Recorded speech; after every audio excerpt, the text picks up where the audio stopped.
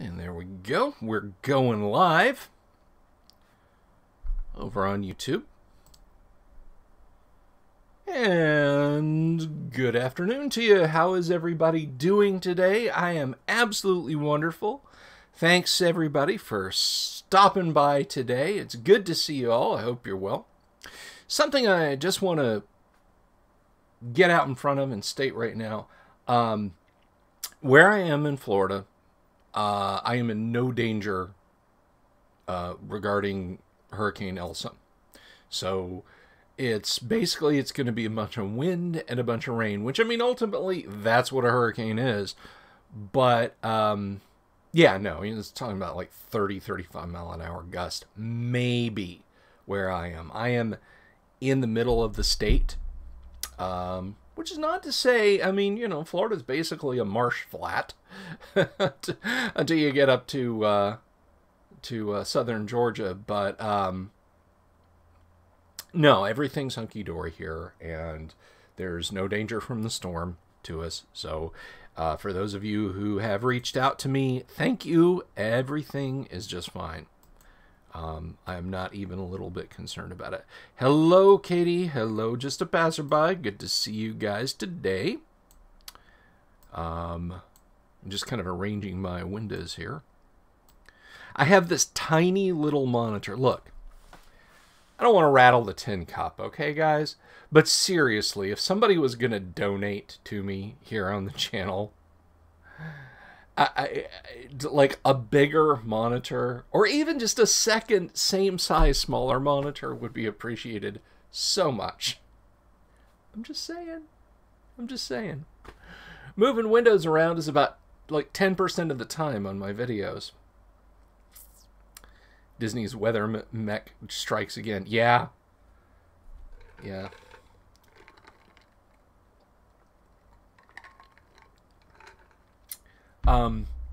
During the 2004 hurricane season, though, we were in Tampa, and there's a long story about the hilariousness of that, because the last hurricane basically came into the Gulf and hit Tampa. We went to Tampa to get away from it, and it hit Tampa and went straight up the I-4 corridor.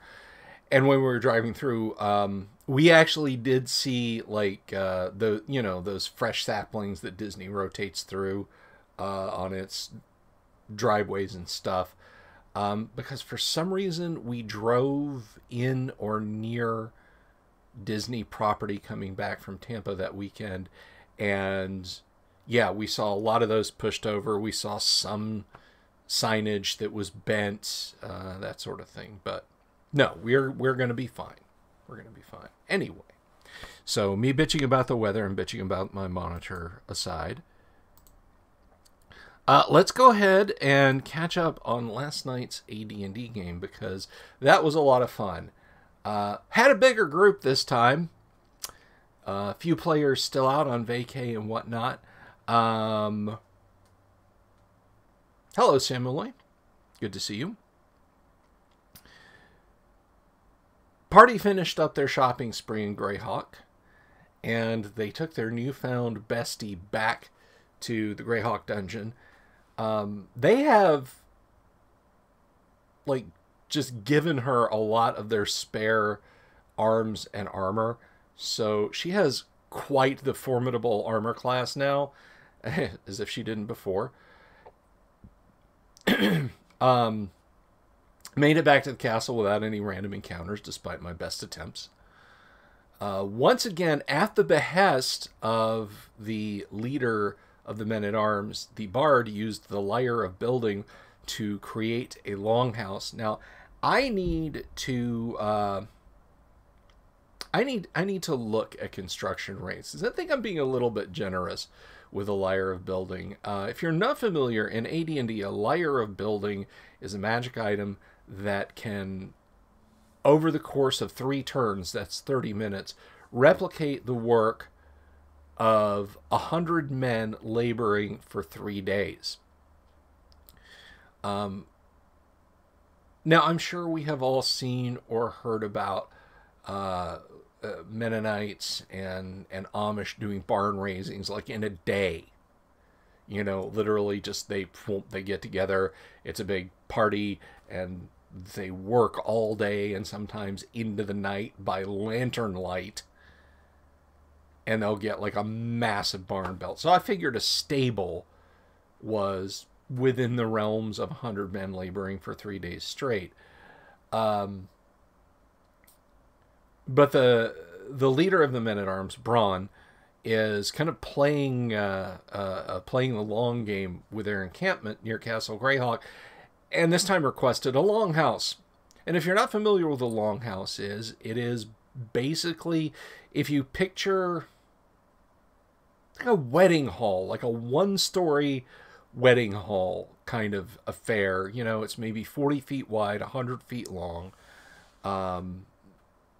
There might be a hearth in the middle or at the far end of it, but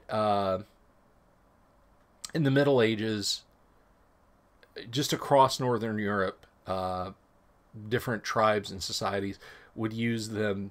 They were gathering places, eating places, resting places. You know, if there's enough room, sometimes folk would sleep in them. So the men at arms wanted one, so they used the lyre of building again to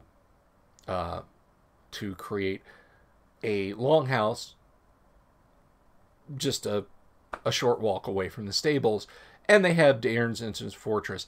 They're slowly building a village near Castle Greyhawk, and I think that's hilarious, and that gives me, as a dungeon master, a lot of fuel to work with.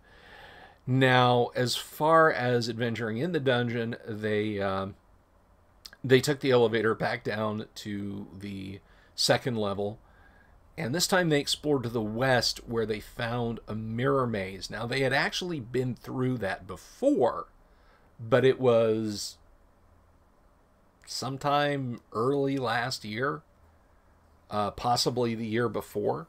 I don't recall exactly. My dungeon master's notes became so bloated I had to save that, put it aside, and open a new document. The thing is like 3 or 4 megs, and yeah, Word tends to create kind of bloated documents, and it is full of some screen grabs and whatnot, but still, that's a kind of a large text document, so I started a new one, so I'm not 100% sure. So they went back into the mirror maze, and in an obscure corner, they encountered a lair of doppelgangers, of 11 doppelgangers, and fought them. And man, I always thought doppelgangers were kind of scary. Maybe they are to a peer level party, but like I threw 11 shadows at them as a random encounter in the in the previous week's adventure, when there were lots of people at the table, and that was, you know, that was kind of touch and go. They actually got some hits in. The doppelgangers did not. The doppelgangers got no hits in. The Wand of Frost was once again brought into play, which softened them up, and the party then proceeded to murder all of them. They smashed a couple of mirrors, because this happened in a cul-de-sac. They were like, well, where'd they come from? So they smashed a couple of mirrors, and find, lo and behold, there was a space where the 11 doppelgangers were hanging out. And oh my god, the loot that the party got. Literal tons of coins. Silver, electrum, and gold. Jewelry.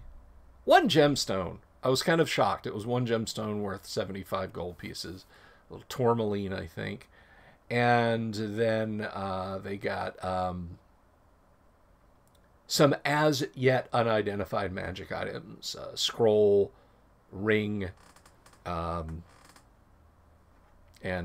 some other things. And I don't want to say the names because my players might be watching or listening. And I don't want to give it away yet. You have to identify them. So there's Yeah, there's a not inconsiderable amount of loot that they now have to haul out of the dungeon in Castle Greyhawk. The doppelgangers were worth a whole lot of experience points. I mean, just them by themselves. And then the treasure itself was worth a whole lot of experience points. It was like 27,000 silver pieces, which sounds like a lot. And we're going to get to this in learning about Dungeons and Dragons more, learning how to play. But silver is 20 to 1. So it's 20 silver to 1 gold. So it's not that much gold. But then Electrum, there were like 9,000 Electrum pieces. And then 16,000 gold pieces. This was quite a few doppelgangers and quite a large amount of treasure. So the party has now got to figure out what to do, or how to get, see, 16,000 and 9,000, that's 25,000, and then 27,000, and divide that by 10. Yeah, so 5,200 pounds of coins they have to haul out. And even though they're a party of 11, at most that's maybe 90 pounds or 900 coins each that they can carry out. So I can tell by my YouTube metrics that I'm boring the hell out of you guys. So let's move on to AD&D lessons. Oh, that's where we concluded the night's session. Partially because it was coming up on 1 o'clock, and also because my internet service provider decided to do some remote maintenance at 12:30, which I had to scramble and get Discord installed on my phone so I could finish my game. But by the time I got it installed and set up, there were only like 10 minutes left, and I just kind of cataloged some of the loot that they had found. So let us move on. So yesterday's lesson, yes, my light went out, that's why I'm shadowed over here and not over there. Yesterday's lesson, we learned the basics of creating a character in Dungeons and Dragons. And if you break out your copy of the Player's Handbook, which is over here, you can follow along on screen if you don't have a copy. We created a fighter. And just to reiterate his stats, 18 by 65 strength, very nice. Intelligence of 12, which gives us 3 additional languages. And we're going to talk a bit about languages today. Wisdom of 13, dexterity of 11, constitution of 13, charisma of 14. Now, why didn't I just stick the 14 in, say, constitution and the charisma, make that 13, or even just dump the 11 in charisma? And I touched on this yesterday. The loyalty of henchmen and hirelings is a very important thing in AD&D. You want to be able to have expert hirelings and henchmen who will follow your commands, who will go into a dungeon, who will drag your unconscious ass out. And ensuring that only comes with a good command of presence and high charisma. So that's why I chose to put the 14 in charisma, not in dexterity. It gains me nothing in dexterity. It gains me a little bit more survivability for resurrection and raise dead in constitution. But it gains me nothing in wisdom. For fighter, all it gains me in intelligence is extra languages. So 14 in charisma to have a good command presence amongst any hirelings that he would have. So let's talk a little bit about intelligence and languages. Now, everyone speaks the common tongue. It's the common tongue. It's virtually every intelligent being that has the equipment, tongue, lips, teeth, soft palate, and so on in the shape of a human mouth and vocal cords, can communicate through spoken language. And common is the broadest language, whether in your mind's eye you think of it as Latin or some fantasy alphabet, some gift from the gods. Everyone speaks common. Everyone gets that language. Now, in the case, in the case of demi-humans, as we're going to see, because the main focus of today's lesson is actually going to be on races, but in the case of demi-humans,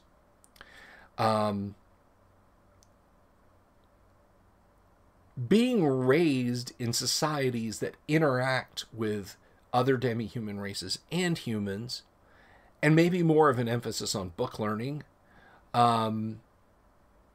there's a myriad of languages available to demi-humans. Elves, for example, get off the shelf, I think 6 additional languages they speak, or 6 languages total, maybe. We'll have to look when we get to races, but they speak common, elven, obviously, halfling, goblin, orc. It just goes on and on. So an elf with a high intelligence can potentially speak as many as 12 languages. And being able to speak languages, it's one thing to have, it's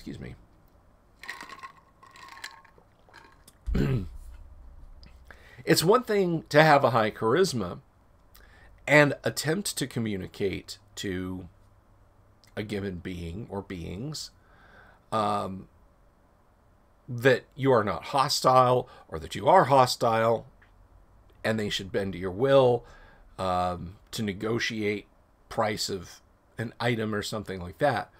But if you can't speak their language, it becomes commensurately more difficult. And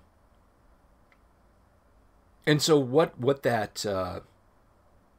does, what having a broad spectrum of languages does, is it opens up more opportunities for parlay. And certainly if a group of elves is going to speak the common tongue, but if a band strictly of humans met them, and it was kind of a potentially chancy encounter, I, as the DM, might look favorably upon the human who could speak Elvish to them. So that's just food for thought on languages. And so this particular character has an intelligence of 12, so he can speak 3 additional languages in addition to common and the alignment tongue.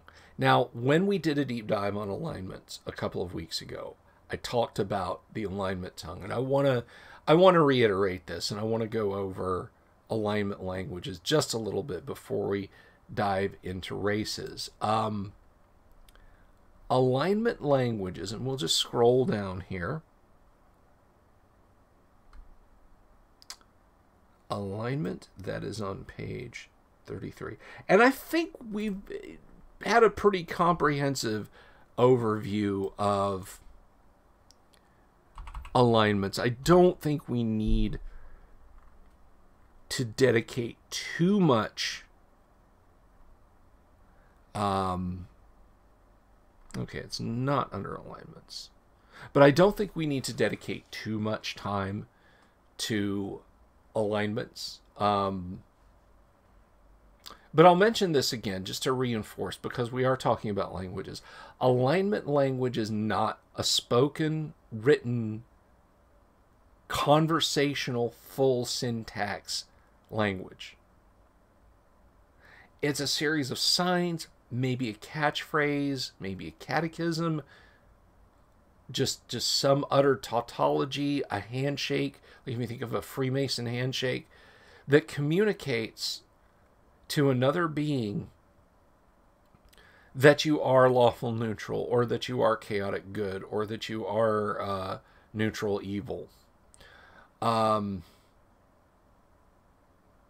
it's a way of getting the idea of your alignment over to the other creature, and that you mean them no harm, if indeed that's what you mean them. It's not a conversational language, and it never takes up a language slot. And indeed, you can't learn another alignment language. So you can't say, okay, I have 3 additional languages. I'll take common, my alignment language, neutral, lawful good, and chaotic good too. No, you can't. Your alignment language is something you keep close. And you don't just go around trying to teach it to people or asking people to teach it to you. It is considered very rude. Awig says, it sounds like thieves can't for alignment. Yes, but, and I would point this out, thieves can't is a language that only thieves can know. So while it is like that, it's its own thing. So you're absolutely right, Awig. It is like thieves can't, but there is also thieves can't in AD&D, and it is also something that only thieves know. And it, like an alignment language, it's a freebie. So you can be a neutral good thief. Let's say you're a neutral good human thief. So you've got an intelligence of 9. Your alignment language common, and thieves can't. And thieves can't is a conversational language. You can carry on a long, and to any listeners outside, either confusing or completely mundane discussion. You know, you could be talking about casing a jewelry shop and robbing it, and to an outsider, it sounds like you're talking about, you know, going out to get a glass of mead, you know. So just kind of keep that in mind too. But that's a very, very salient point, Awig. So let's talk about races in Advanced Dungeons and Dragons. Now, one thing that I did want to touch on a little bit here. One thing that I do want to touch on is, you might be thinking to yourself, well, Bill, this is all about how to build a character, but I want to know how to play Dungeons and Dragons. First of all, character creation is a big part of play, but also we will get to best practices soon. Very soon, once we get out of character creation, best practices will be our next step. So, scrolling up, let's see. So, if you pop open your book, look on page 13, right-hand column. We have character races. And, oh, that's tiny. I need to zoom that in a little bit. My poor old eyes. Now, as it follows, like it says, after a player character has determined the abilities of his or her character, it is then time to decide of what racial stock the character is to be. For purposes of the game, the racial stocks are limited to the following: Dwarven, Elven, Gnome, Half-Elven, Halfling, Half-Orc, and Human. And yes, Gary liked to put everything in alphabetical order, which is fine.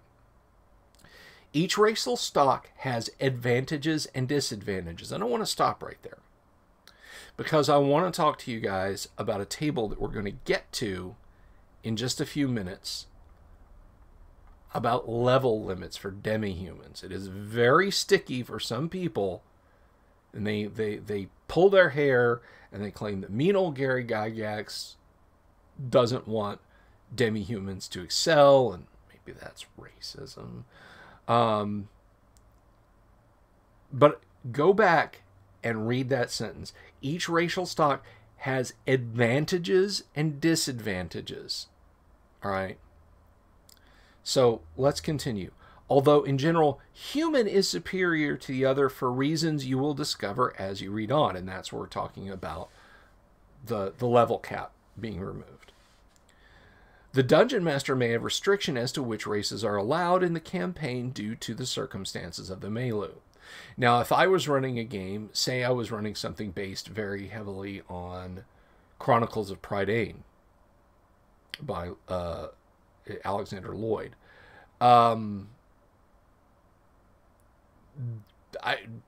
your characters would be human. There's one dwarf in the game who's actually more like a kind of like a mentally slow gnome.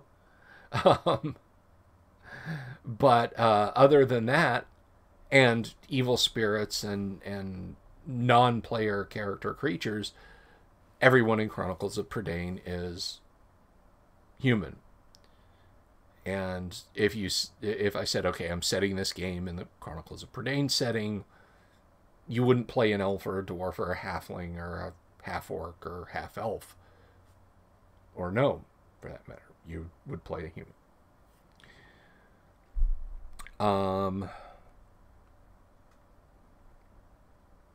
So there's a couple of tables here. Now this first table we're just going to gloss over briefly. Or no, I'm sorry. This is not the table I thought it was. This first table we're actually going to focus on strongly.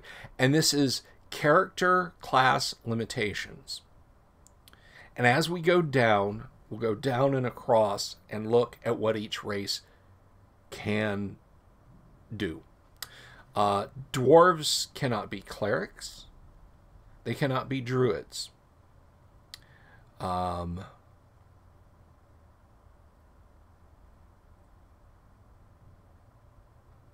and if you look, there are some notes, these bold letters.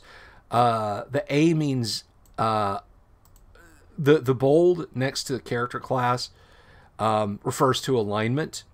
So you could have a chaotic evil cleric in your party. I pity you if you do, unless everyone else is evil also. And even then, it's like asking a chaotic evil cleric for a cure light wounds would be a bit like asking Charlie Manson to help you set a broken elbow. I wouldn't recommend it. So a cleric can be of any alignment. Dwarves cannot be clerics. Elves cannot be clerics. Gnomes cannot. Half-elves can. Halflings cannot. Half-orcs can. And humans can. I think the simplest way to do this is to just go across by race and just go across and then down. So dwarves cannot be clerics nor druids. They can be fighters of any alignment. They can be thieves of neutral, across the neutral and evil spectrum. They can be assassins, and assassins can only be evil. They cannot be monks. So the idea of a kung fu dwarf is just kind of a little hilarious. Elves, they cannot be clerics nor druids. They can be fighters of any alignment. They can be magic users of any alignment. They can be thieves, again, in the neutral to evil spectrum, or assassins. They cannot be monks. Gnomes can only be fighters, again, of any alignment. Illusionists of any alignment. Thieves, neutral to evil, or assassins. And I think you're getting the alignments for the classes. So if you have any questions about class alignment, just let me know. Half-elves have a little bit more flexibility. Half-elves can be clerics or druids or fighters.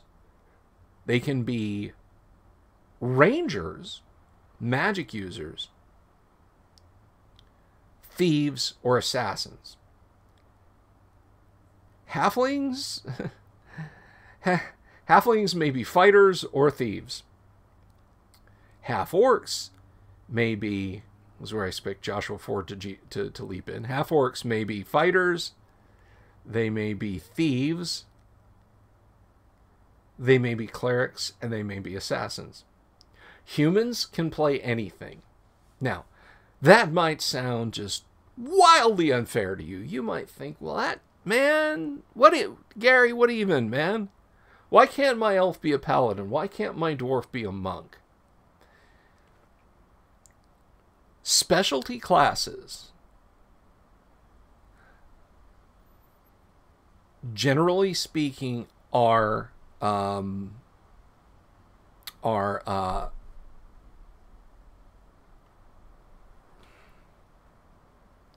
very, very, very powerful.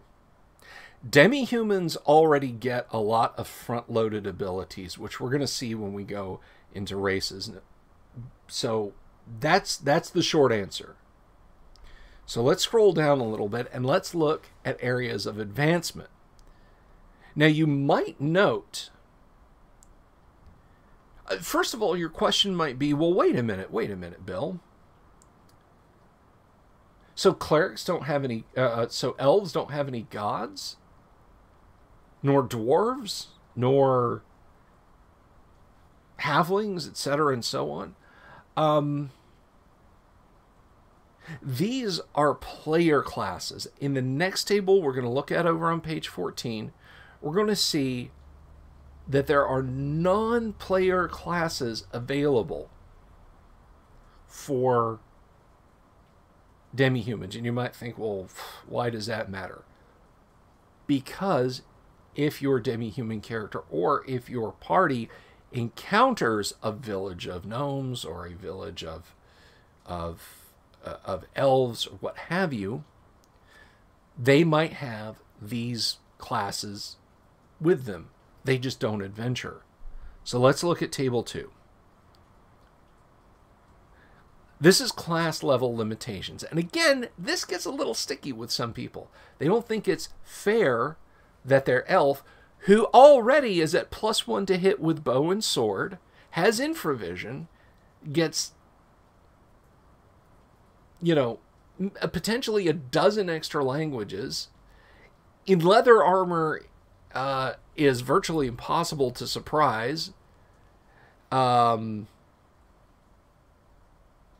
Let's see, what else do they get? Oh, they'll live for thousands of years and so on. They think it's unfair that they're not allowed to advance. I happen to, as you might guess, hold a different point of view. So let's go down. NPC dwarves, maybe clerics. Up to 8th level. Dwarven fighters may advance to 9th level as long as they have a strength of 17. If they have a strength of less than 17, they're limited to 7th level. I'm sorry, those with strength 17 are limited to 8th level, and 18 strength allows dwarves to advance to 9th level as fighter. Unlimited in thief. Now, across the board, I'm just going to save you, with the exception of the half-orc, every race can level unlimited in thief. It's the one job everybody can do really well. And they can be assassins to the 9th level. Elven non-player clerics can advance to 7th level. As fighter, they may advance to the 7th level, and it notes if they have less than 17 strength, they are limited to 5th level. Those with 17 strength are limited to 6th. So 7th is just for 18. Magic user, now that's a purview for an elf. They may rise to 11th level. And again, we have a footnote there. Elven magic users with intelligence of less than 17 are limited to 9th level. Those with intelligence of 17 are limited to 10th. So you have to have an intelligence of 18 to hit the 11th level as a magic user. Again, thief is unlimited. Assassin, 10th level. Gnomish clerics, non-player, 7th level. Fighter, 6. If they have a less than 18 strength, they're limited to 5th. Illusionist, 7. Now this is interesting. Gnome illusionists with intelligence or dexterity under 17 are limited to 5th level. Those with both intelligence and dexterity of 17 are limited to 6th. So to hit 7th level illusionist as a gnome, you must have an intelligence of 18, but also a dexterity of 18. I think that's probably why the gnome illusionist thief is probably such a powerful and popular combo. But we'll get to multi-classing later. Unlimited is thief. Assassin is 7th. A gnomish assassin. I'm thinking of the little the little thing that was trying to kill the little girl in the Stephen King Cat's Eye. You know, the little, and he had the knife and the cat knocked him into the fan.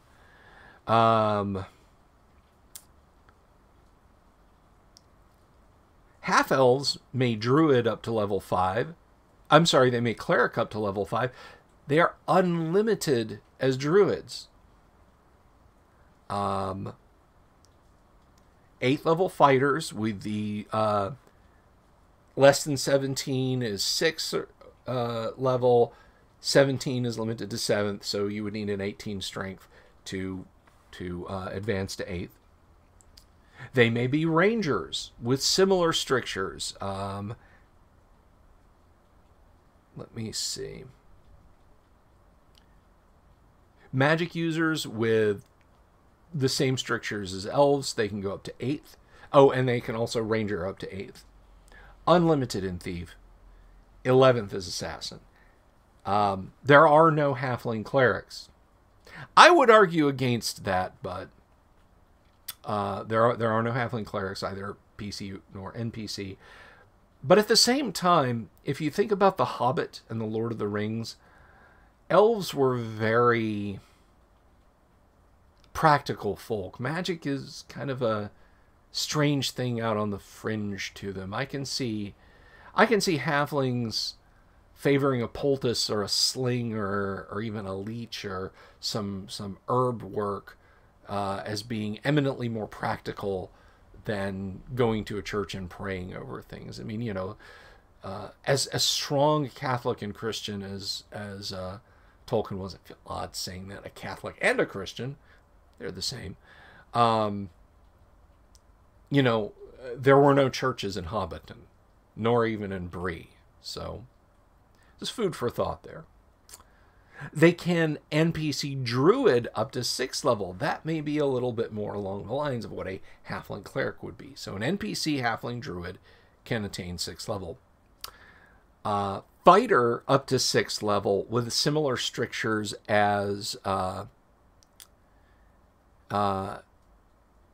no, wait, I'm sorry. I was getting ahead of myself.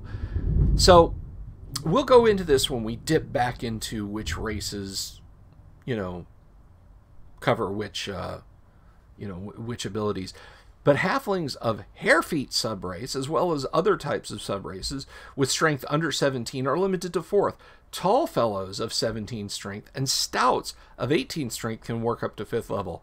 Tall fellows that somehow obtain an 18 strength can work up to 6th level. So think about the different families of halfling in the Lord of the Rings, and that's what Gary is addressing there. They can become an 11th. I'm sorry, they cannot be assassins, but they can be thieves. Although they prefer expert treasure hunter. Half-orcs can advance up to 4th level in clericdom. 10th level is fighter. 8th level is thief. Although if they have a dexterity of less than 17, they're limited to 6th level. And those with a dexterity of 17 are limited to 7th. So they have to have a dexterity of 8th to advance to thief 8th level. And they can unlimited as assassin. And humans can be anything. So let's take a look at their raison d'etre for each race. There are ability score minimums and maximums. Character race table 3. So remember when we were talking about halflings with strength, maximum for attaining the highest possible level of fighter. It said, if by some means, because if we look over in the halfling column, and we are now on page 15, by the way, I apologize for just skipping over that. you know, all halflings across the board just max out at 17. So you're never going to have that 18 double halfling who's lifting boulders and tearing open portcullis, unless he gets gauntlets of ogre power. So there's minimums and maximums across this entire table. I'll touch on a few of the interesting ones, like the halflings there. Dwarves can have potentially have a constitution as high as 19. Now you might ask me, Bill, what does a constitution of 19 get you? The book stops at 18 for its stats. Now that kind of caught me up for a while, but fortunately, Jim Ward's Deities and Demigods covers superlative stats. So if you do find yourself with a character with a stat above 18, you can consult that volume.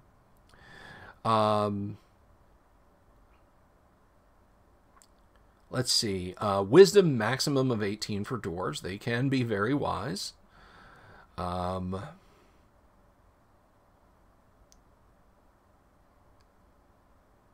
Let's see. 17 maximum for female dwarves for strength. Charisma maximum of 16. I think Thorin was a fairly charismatic dwarf, don't you? Looking over at elves, 18 and 16. Now, one thing I want to tell you is the rules are yours and your dungeon masters to use. So when I state these male and female differences in strength, I'm not promoting any specific point of view. I am reading the material in the book.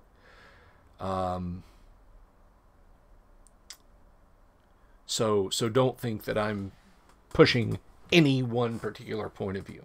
Your dungeon master might come in and say, that's bunk. Everybody has a possibility to have an 18 strength or what have you. Or they may hew the line specifically to this.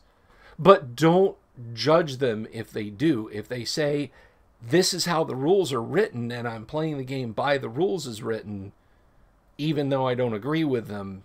I mean, you know, if two chess players agree that the queen should only be able to move one and the king should be able to move where he wants, and they're enjoying their chess game that way, they're enjoying their chess game that way. They may not agree with a given set of rules in chess. But if that's the way they wish to play it, that's the way they wish to play it. So don't think I'm pushing any particular agenda when I note that there are strength differences. Like female gnomes can only be a 15 strength. Males can be an 18. Now, if you guys remember that huge gnome coffee table book that, you know, had gnomes doing gnomish things and so on and etc., I wouldn't think the females would be any less strong than the male gnome. But there we go. So yes, dwarves can have a constitution of 19. Elves can have a dexterity as high as 19. Let's see. Everyone else seems to have the same minimums and maximums, except halflings can have a constitution up to 19 also. It's that hobbit resistance, you know. It's what gave Frodo and Sam the ability to crawl up the side of that mountain and get ready to throw the ring, and all the, you know, poor Frodo had to have his finger bitten off by Gollum. But yes, that physical resolve that hobbits are known for, I think, is reflected there in the halfling having a constitution of 19. And then half-orcs may also have a constitution of 19, but a charisma maximum of 12. Now, humans aren't listed on this because humans can have a maximum of 18 in everything.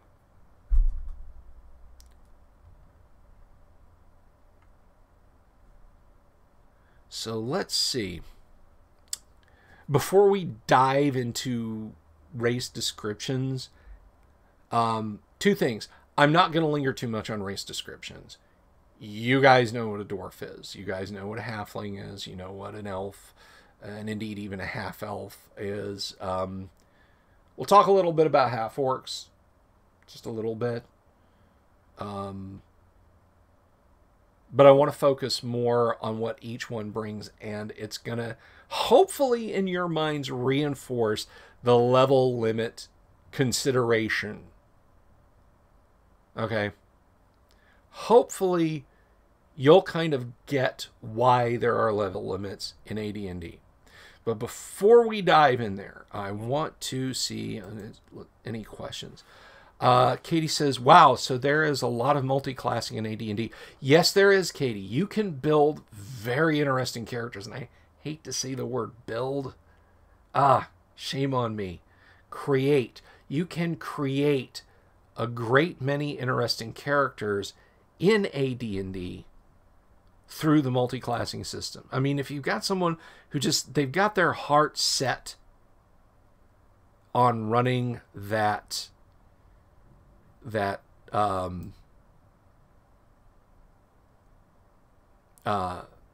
paladin, but they want to be an elf, tell them to run a fighter cleric, because guess what? You can multi-class as a fighter cleric. Can't play a straight cleric, but you can multi-class as a fighter cleric.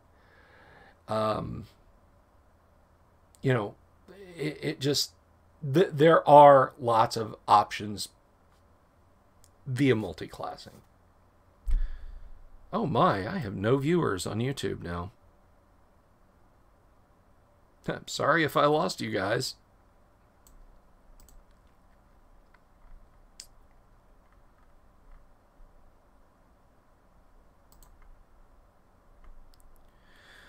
All right.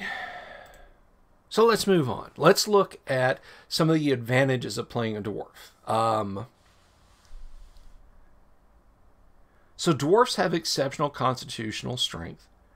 Oh, no, I'm getting ahead. So over on page 15.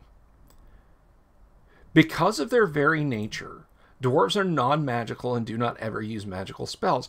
However, this nature gives them a bonus regarding their saving throws. See combat, saving throws against magic attacks by wands, staves, rods, and spells. This bonus is +1 for every 3.5 points of constitution ability.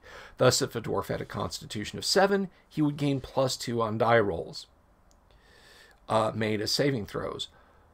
Or at a 14 constitution, the bonus would be +4. And at an 18, the constitution bonus would be the maximum normally possible, +5.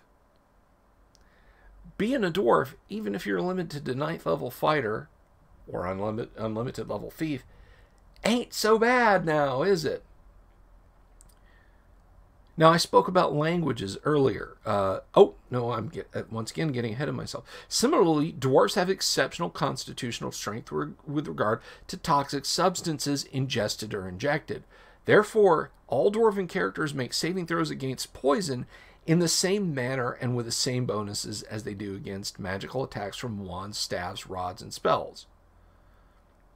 So if you've got a dwarf with an 18 con, in addition to all the bonuses that brings, you're saving versus magical attacks at +5 right off the boat, and you're saving versus poison at +5.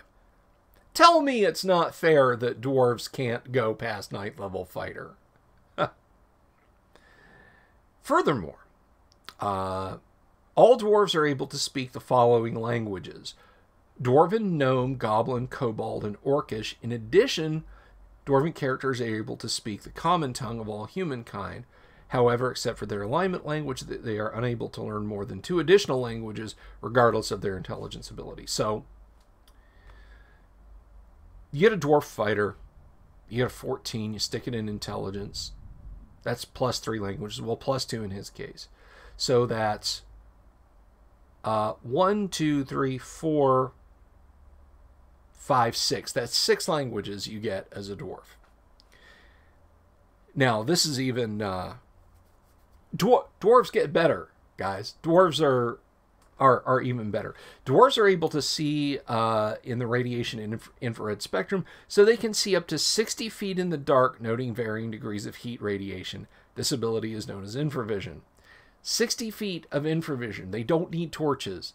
They don't need torches, +5 to nearly all saves, additional languages, And in the words of the late, great Billy Mays, but wait, there's more.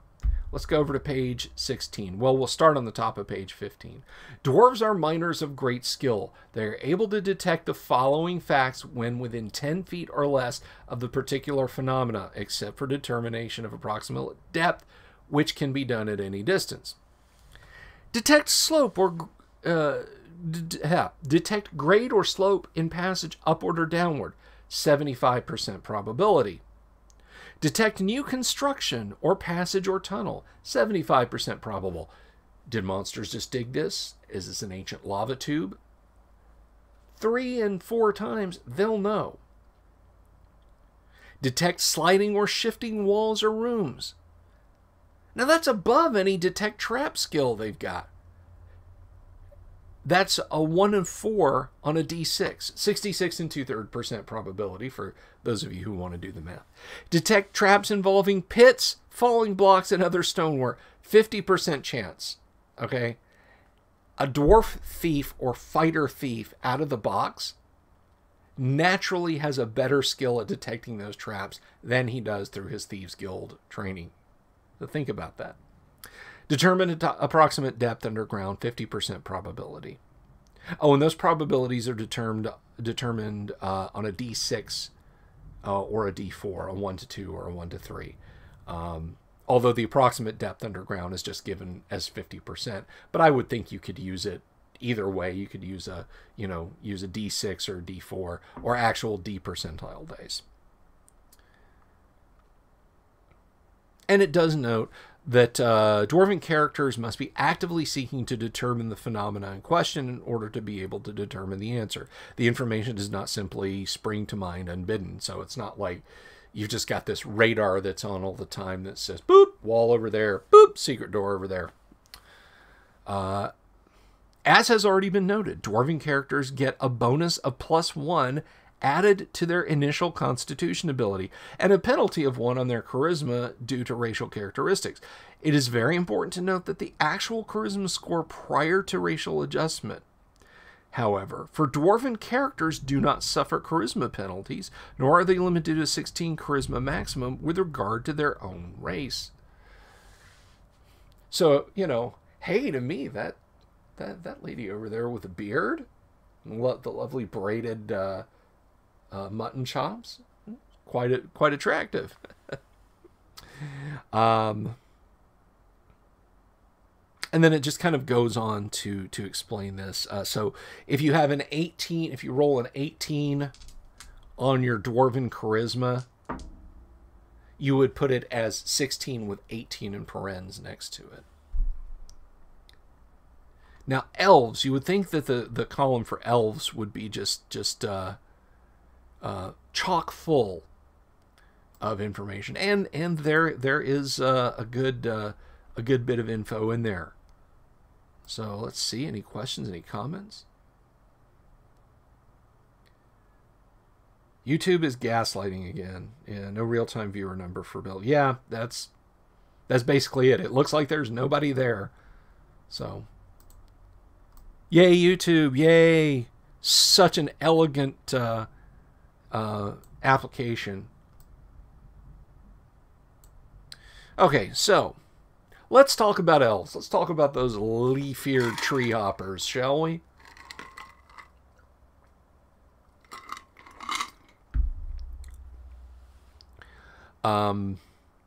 There are many sorts of elves, and description of the differing types are found in Advanced Dungeons & Dragons Monster Manual. Elven players are always considered to be high elves, the most common sort of elf. And we'll kind of get into that later. A character of elven stock can opt to be a fighter, maximum of 7th level. Oh, we've already been through that. Katie, you asked about multiclassing. Here we go. This is on page 16. Left-hand column, sort of towards the bottom. It's the 4th paragraph from the bottom.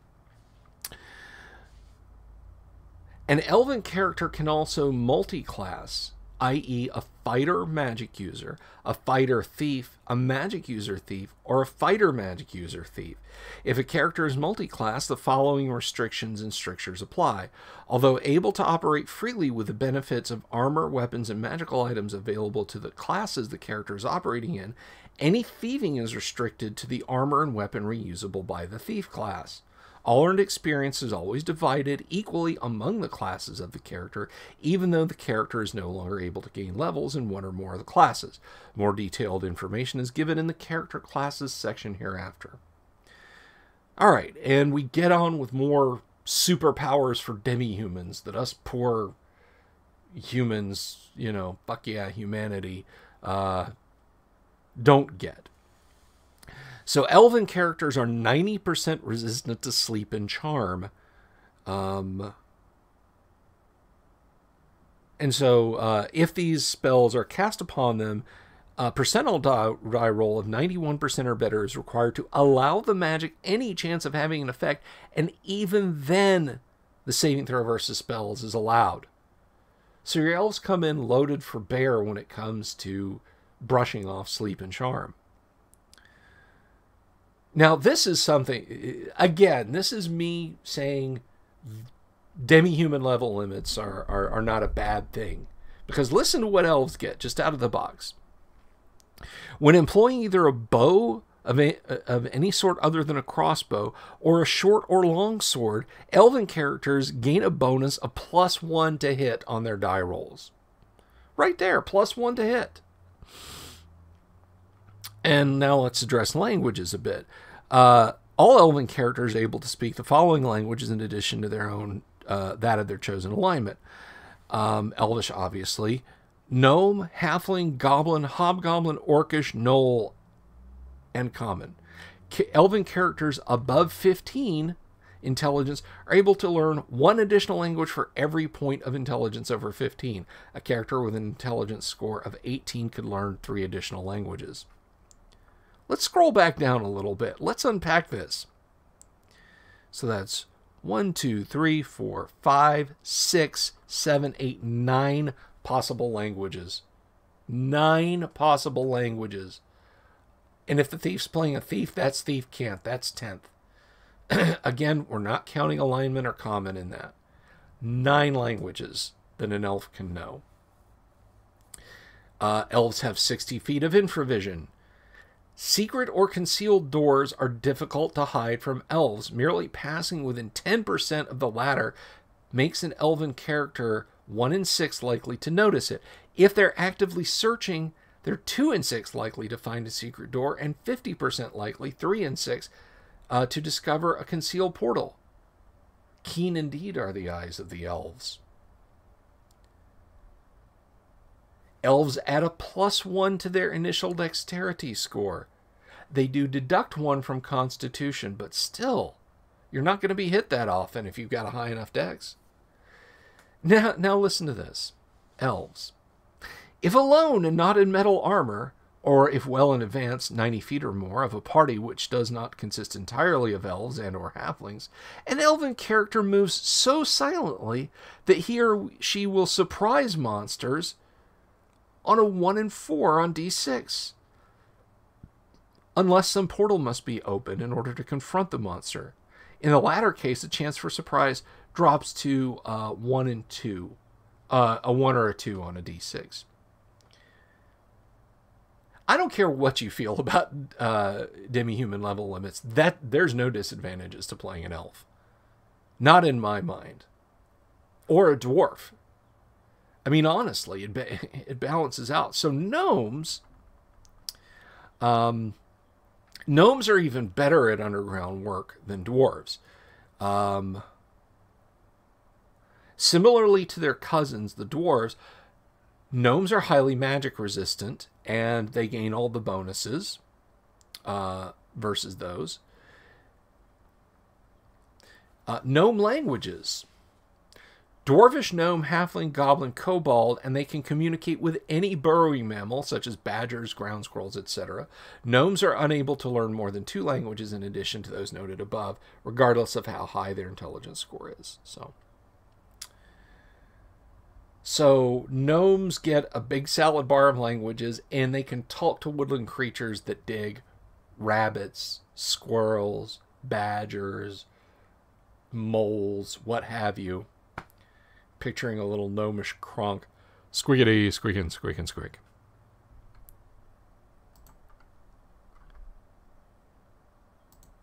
All right. So bottom of page 16, right-hand column. Detect slope in passage, upwards or downwards, 80% probability. Detect unsafe walls, ceilings, or floors. Should I put in a crossbeam up there? 70% probability. And you can do these on a D10. 1 in 8 for 80 and a 1 in 7 on a D10. Approximate depth underground, 60% probability. And determine direction of travel underground, 50%. And again, with dwarves, it must be important to note that the gnome is actively seeking to determine this.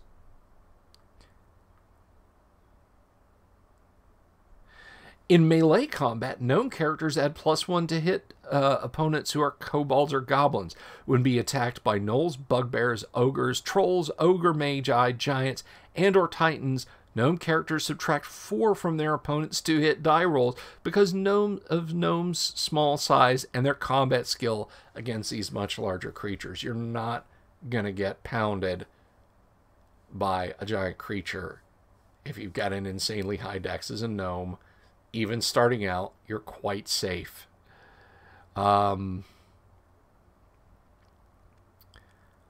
we come to half-elves. And Gary notes, half-elves do not form a race unto themselves, but rather they can be found amongst both elven kind and men. For details, a half-elf, see the monster manual under the heading elf. All right. We'll talk about their multi-classing options here. A character of half-elven race can also opt to become a multi-classed individual. A cleric fighter, cleric ranger. Now there's a potent sounding stack, huh? Cleric magic user, fighter magic user, fighter thief, magic user thief, cleric fighter magic user, or a fighter magic user thief. Half-elven characters who choose the cleric as one of their multi-classes aren't limited by that class's prescriptions to weapons usable, but they are quite restricted in level. Half-elven characters who choose the thief class as one of their multi-roles are limited to the weaponry and armor of that class when operating as a thief. All earned experience is divided equally above the classes of the multi-class character, even though the character is no longer able to gain levels in one or more of the classes. And similarly to elves, but less potent, they are 30% resistant to sleep and charm. They have 60% of infravision. Their languages are Elvish, of course, so common, and alignment, but Elvish, Gnome, Halfling, Goblin, Hobgoblin, Orcish, and Gnoll. And an intelligence above 16, they're able to learn 1 additional language for every point of intelligence.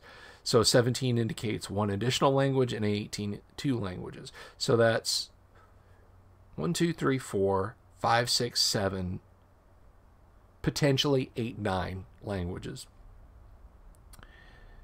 Secret or concealed doors are difficult to hide from half-elves, just as they are noticeable by elves. Merely passing within 10 feet of a concealed door gives the half-elven character a 1 in 6 chance of spotting it. If the character is actively searching, it's a 2 in 6 chance, and a 3 in 6 chance of locating a concealed door, just as elves. So as you can see, guys, as we're getting across here, and once we get through the races, we're going to pause and I'll answer any questions. Demi-humans are pretty all right. I mean, yeah, you come front-loaded, but your multi-classing abilities are just for you, and your ability to all the various abilities, I think, more than make up for hitting a level cap. Halflings are very much like small humans, thus their name.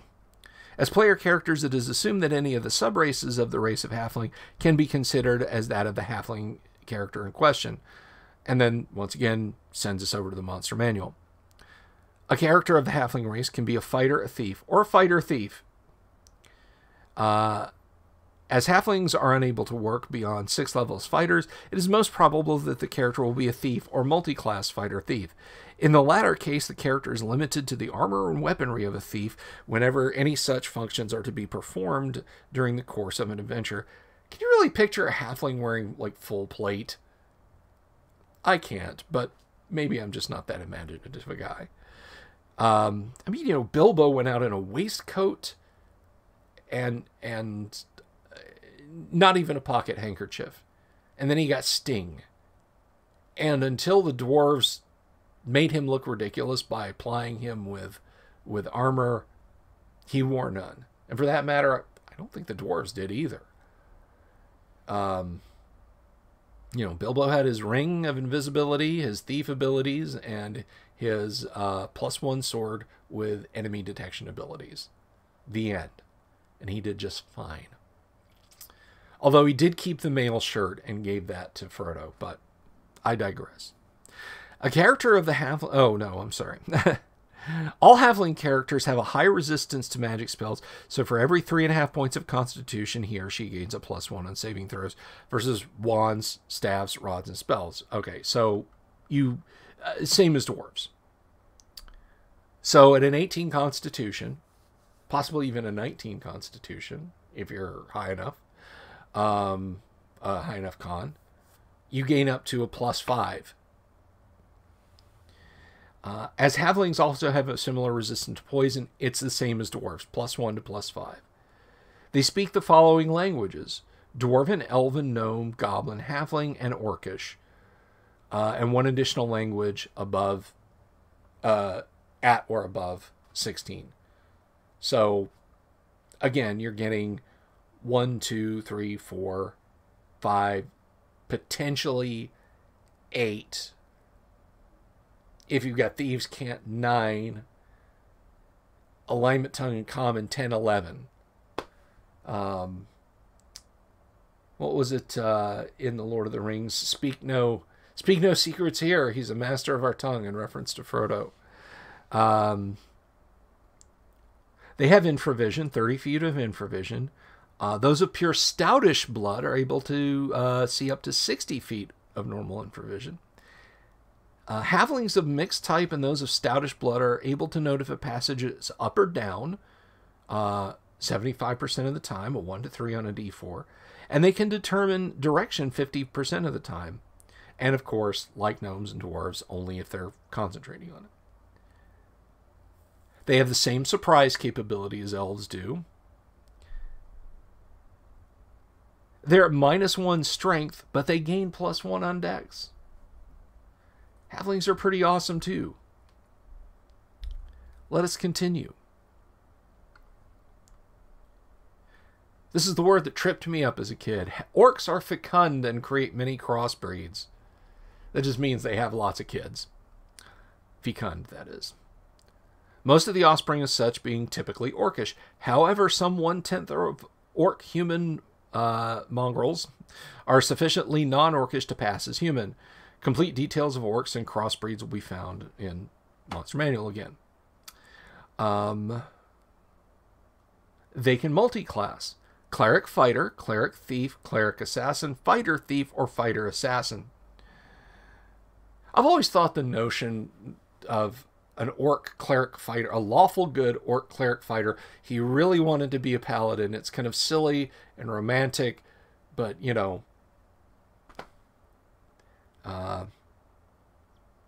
like the orc noble in the game Oblivion, you know, walk around speaking nobly, speaking in malpropisms.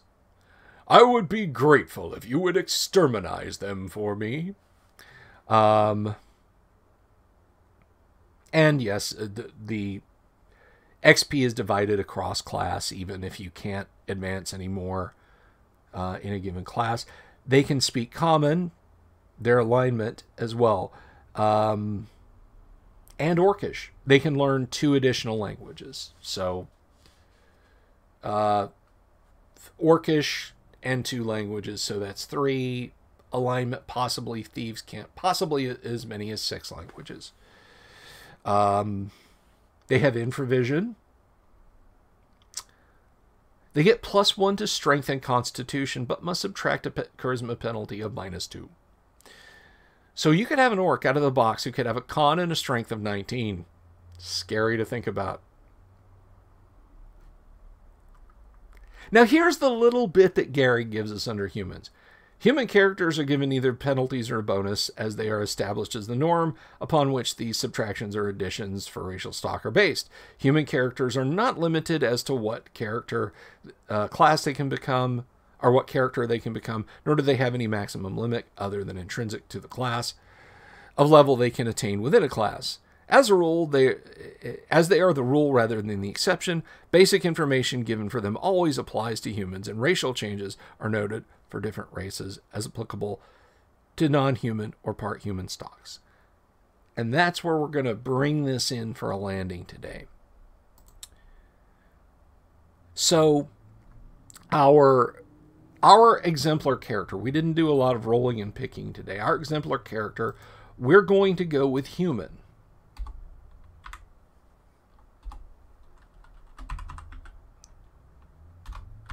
If I can learn how to spell.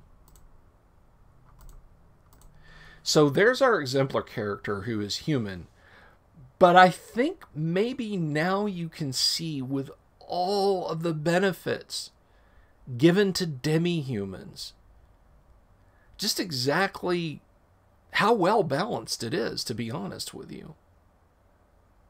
You know, you might have a half-orc. Let's go back to the half-orc paladin, for lack of a better terms. 4th level fighter, 10th level cleric, and you're able to bend bars and lift gates like an ogre or a titan even. Well, no, I think 19 strength is hill giant, possibly even better, but it's not titan. And you're getting so many extra hit points. It's from the get-go. It's ridiculous. So who cares if you max out as an 8th level fighter? You start out potentially better than any human could be. And with elves, you know, it's kind of the same deal with elves. You're at +1 a hit with bow and sword. You've got infravision. You've got massive magical resistances. And your multi-classing ability, you know, fighter, magic user, thief, fighter, cleric, magic user. Those are all amazing options that humans just don't get. Now, yes, a human can dual class, but we'll talk about dual classing in the next lesson. But hopefully you're seeing that demi-human level limits really do balance out, in that out of the box, demi-humans are able to do so much more than your bog standard human. Humans come to the forefront in a longish run. But think about this. If you're playing a high elf character and you start the game at age 850, barring misadventure, you're going to live for millennia longer than your friend Bob the Fighter over here. I mean, level limits, who cares about them? You know, the lives of your friends are over in a brief spring. And if by chance you've befriended a half-orc in less than a season, I think half-orcs like live to be like 55 or something like that. It's not pretty. So take that to heart when you're considering advanced Dungeons and Dragons. The demi-human level limits are not necessarily a bad thing, because if you work within the class and you pick your multi-classes, you can do pretty much anything a human can do or at least mimic it well enough to play that half-orc paladin or that elven paladin, or, you know, an elven paladin who can also cast magic user spells if you want. You know, fighter, magic user, cleric, elf. Now, I'm not going to get into house rules. And if you're out there and saying, well, I'm going to house rule it so that demi-humans can advance as high as anyone and play, that's up to you. We're just learning how to play Dungeons & Dragons, and I wanted to drive home the importance, the why of demi-human level limits, and I hope it's come across in this lesson today. So I'm going to take a few questions. Nothing over on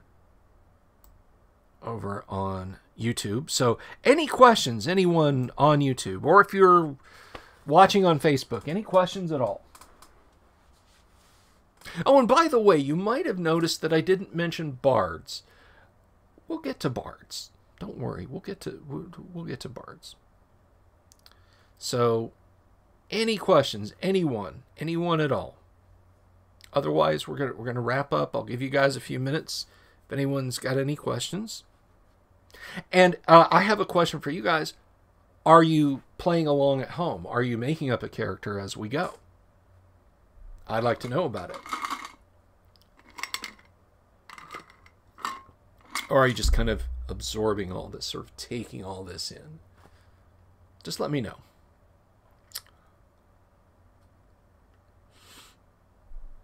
I wonder if YouTube was like hiding and lying to me, gaslighting me, as Paul Bacleda said, because I kept saying race over and over again.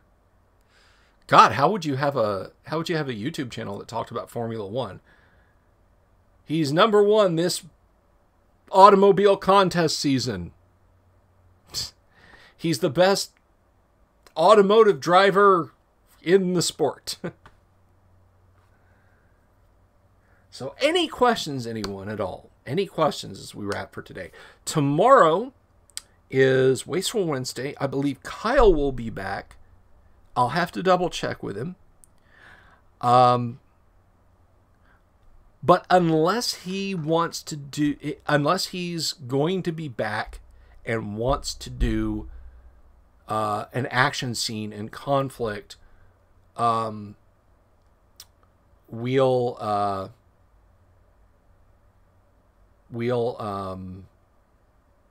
continue on with the lessons and maybe get some input from Kyle, since we've already generated our character. Ha ha ha ha ha.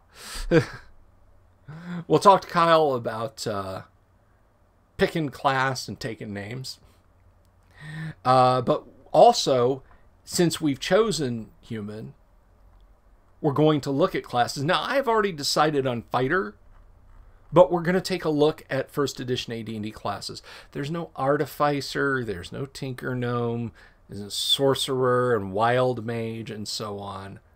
But I think you'll find that the simplicity of just having all those ingredients at hand, I think you're going to find that the AD&D character class, sorry, got a little happy with the scrolling again,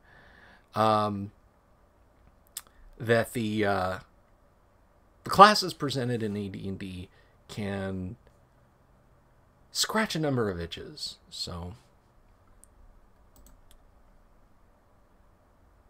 it looks like there's no questions today. I hope you're following along and generating a character of your own. You guys have an absolutely wonderful day. I'm going to go have some lunch. I appreciate you all being here, guys. I really do. Thank you for watching the video. I will, again, be back tomorrow evening. Thursday, Jeff Talanian guesting on the show, so we get a break. We'll have a special guest in class. But yeah, Jeff Talanian will be here on Thursday. Hope to hear from Alan Grohe, and we can get some good Greyhawk talk going. But if not this week, then next week. But also next week, Matt Finch. Don't have the day nailed down yet, but Matt Finch will be here next week. Still chasing Ty Beard around, trying to get Ty's Ty to grace the show. So yeah, you guys take care, and I will see you all tomorrow. Peace. Love you. Bye.